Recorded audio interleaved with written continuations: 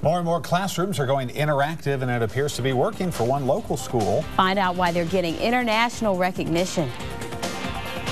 You're watching NBC Augusta 26 News with Trent Butler, Bridget Williams, Chief Meteorologist Jeff Rucker, and Sports Director Jason Folk. We'll return in a moment with NBC Augusta 26 News at 6.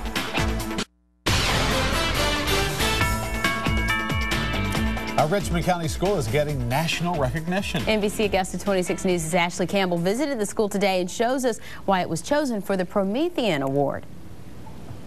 The school received the award today for its digital classrooms. They're equipped with interactive whiteboards, projectors, and laptops, all tools to help motivate students.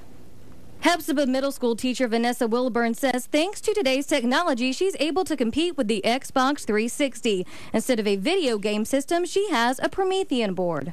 It is the difference between years ago when we were using the old chalkboards. It's an Activboard. It's a computer device in which students can become actively involved in the learning rather than just sit back and hear the teacher present a lesson. Principal Wade White says the school first installed the boards in a few classrooms to test them out. This year, with special purpose local option sales tax funds, almost every classroom at Hephzibah Middle will receive them. The principal says the investment was worth the money. Our kids tend to learn better when they're actively involved. The research tells us this, and we see results here in our school. Individual grades for each 9 weeks have increased with the interaction that we're having in the classroom.